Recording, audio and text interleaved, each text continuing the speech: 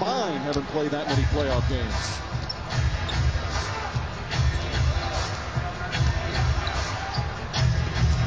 Cleveland up by 3. The only starter who hasn't scored is LeBron James. He likes to distribute early. He's been amongst the NBA assist leaders in first quarter all season. Williams to Shaq.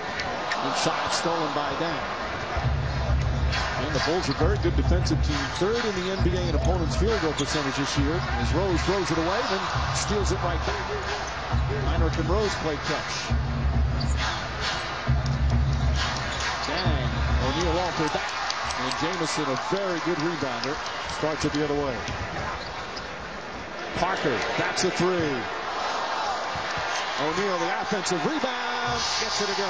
He's on foot. Pretty strong start. 5 points early for Shaq. And Vinny Del Negro wants a timeout as the Cavs are reeled off an 8-0 run. And here's the first of what might be many standing ovations during April, May, and June.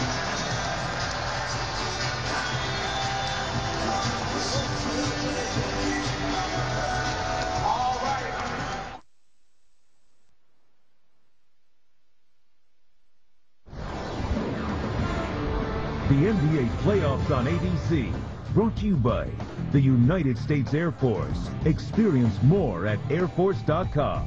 Sears, life well spent. And Wendy's, you know when it's real.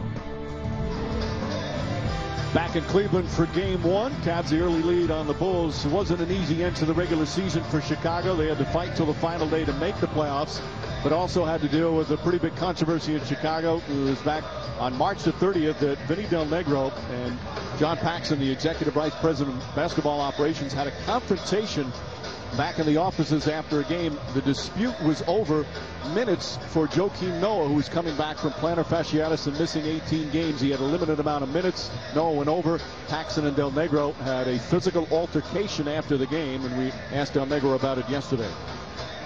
It's totally, between myself and the front office, and it really has gotten blown out of proportion. But that's what happens. Of course, it's disappointing. I mean, but things happen, and you move on. My mindset is do whatever I can preparation-wise to help the team be successful. I give the players tremendous credit, just kind of staying in that tunnel vision and just getting the job done. Well, Del Negro said as LeBron James called for an offensive foul that it isn't an issue with the team, but it certainly is a pretty important thing that happened. Very unusual here. Guys, what are your thoughts? Mark? Well, first of all, I disagree. It hasn't been blown out of proportion. I would argue the case that it hasn't been given as much attention as it should have been given. You're talking about 2 guys in a position of authority getting into a confrontation.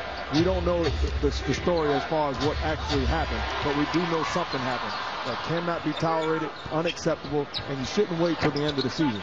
Something should happen right away as far as settling this and solving exactly what happened.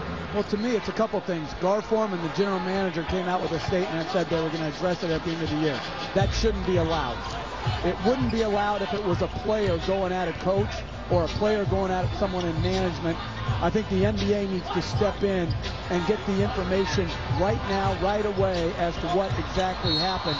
And then, secondarily, management, I don't think, is ever making a good decision if they come right after a game and try to discuss whatever issues may be bothering them with the coach. I never had that happen. You always wait to the next day when cooler heads can prevail. It just doesn't make sense to come down right after a game. Certainly never a good thing, whether it's general manager and coach, whether it's player and coach in many instances. And you got 2 guys who are contemporaries in Paxson and Del Negro. We know both of them, both good guys. And it's such a bad incident to happen, and it has not seemed like it has affected the team. And both the NBA, you talked about Chicago Bulls, will deal with it. James puts it in, and a foul. Del Negro didn't like the call. Well, this is his power. Great spin off the contact. Gibson in the restricted area. Good drive and finish by James. Mike, I'm going to disagree with you. it absolutely has an impact on the team. It detracts from the credibility of a coach whenever it's known that a management is not solidly behind it. And this isn't just this incident. It's when given the opportunity to say, we believe in this guy numerous times. You know, they were on track to firing him early in the year. I just think I never understand why a team doesn't just support and support and support their coach until they decide to make the change. And if you have to fire a guy, that's part of the business. Oh, you make a great point. The reason why, you're talking about 12 guys in uniform. They understand when the coach has ultimate authority and when he does not. And when he doesn't have a voice, it has an impact on just how much you listen. That's just the real work. So it's just, anyways, even though the players will tell you no, it has no impact, people start a deterioration in terms of their overall awareness of his credibility in the organization, that type of thing. Well, I just think that it does nobody any good. I don't think it serves management, I don't think it serves coaches or players to show any signs of crack. A house divided can never stand. As Taj Gibson's call for push-off, and as you said, even last year in Del Negro's first year, there was talk that he might not be back. Then they had that great series against Boston, took him to 7 games. He was returned. They had the slow start to this year, and the word in December was that they had made the decision that he was going to get fired. They just had to figure out who was going to replace him. Then the Bulls went on another good second-half run, with the exception of that 10-game losing streak. But they've done it 2 years in a row. Second-half run got them in the playoffs as Jameson flips it up and in. And here's Del Negro finishing his second season and both in the playoffs.